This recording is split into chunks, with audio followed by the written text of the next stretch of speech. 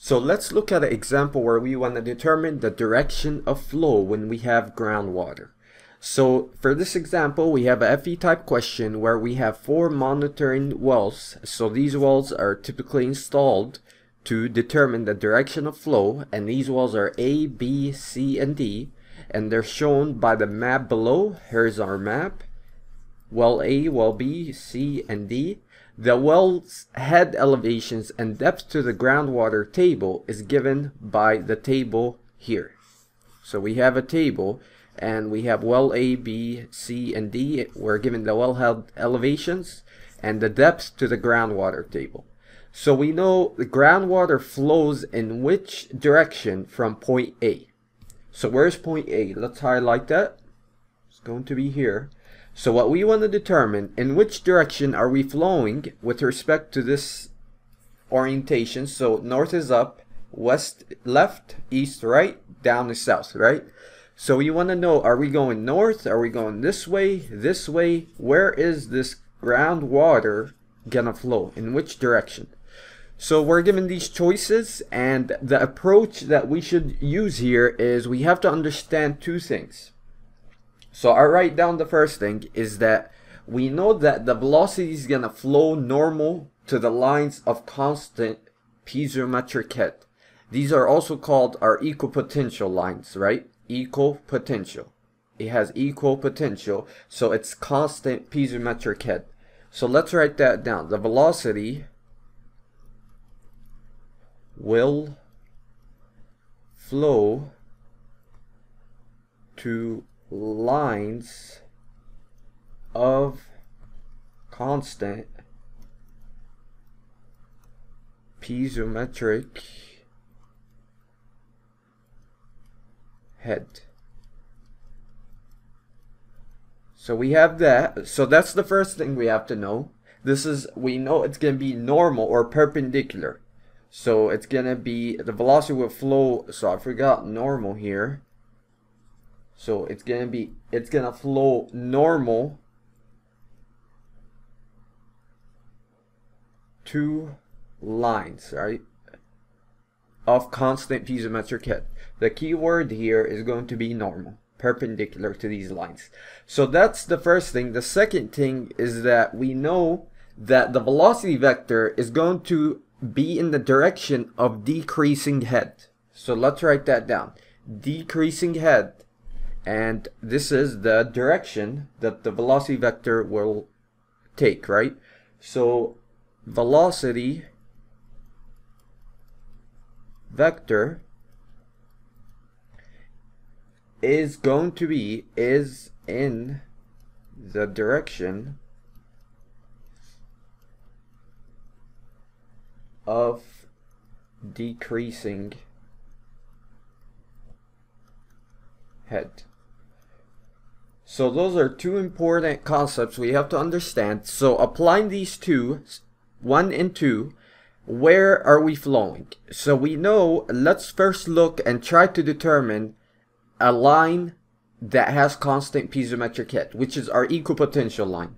So the equipotential line, in this case, if we look at our data here, let's write down the elevations. We know I'm going to focus on the depth to the groundwater table, the data we're given for that. So for A, it's 25 feet. For B, it's going to be 20 feet. For C, it's 20 feet. And for D, it's going to be 30 feet. So obviously here, the line of constant piezometric head, so it's going to be the 20 feet and the 20 feet. These share the same depth to the groundwater, and they also share the same wellhead elevation. So what we do here is just connect these lines by an equipotential line. So that's our equipotential line there. And we know that since what we have here, we know this is 20, this is 20. So what's gonna happen here, we know this is 25. We're gonna have 24 here. We have, so this is 24. This will be 23. This is gonna be 21. Then we hit 20, right? So same thing here. We have 24, 23, 21, And what you have to do here is connect these. 24, 23, 21. So we can continue drawing these lines to the right side here. And we know we're going to have something like this. So these are our equal potential lines. And we know this is the direction that the velocity vector is going to go to. So it's going to be normal to these equal potential lines. But now let's look at the second part. Is the velocity vector is in the direction of decreasing head. So where's the head going to decrease? So we know we have the 25 feet here. This is 30 feet, right? So this is the depth to the groundwater. So we know we have 25 feet, 30 feet here, and this is going to be the direction of decreasing head. So if we look at the wellhead elevations, if we compare A to D, A's here, D's here, we know we are higher at A than we are at D. So this means our water table at A is going to be greater than that it is at D. And specifically, I want to just make sure that you understand this. If I draw a side view, we have a well here at A, and let's say it's at some depth down here. What's the depth? I'm gonna use let's use these data sets. So for A, it's 25 feet. So this depth to the bottom here is 25 feet. So now let's look at D. Obviously, we want to focus on D because that's going to be the greatest, right? It's 30 feet. And if you look at the wellhead elevation, D is going to be the lowest point. So it's going to be 205. It's obviously going to go from A to D. So based on the side view, let's go to D. D's here, and we know D, let's focus on the depth to the groundwater. It's 30 feet, right? So what happens here is we know we're all the way down here. So it's going to be 30 feet. 30 feet. So what we can do here is we know our groundwater will do something like this. See how the water table is decreasing? So this is our water table, and we know the flow is going to go this way, right?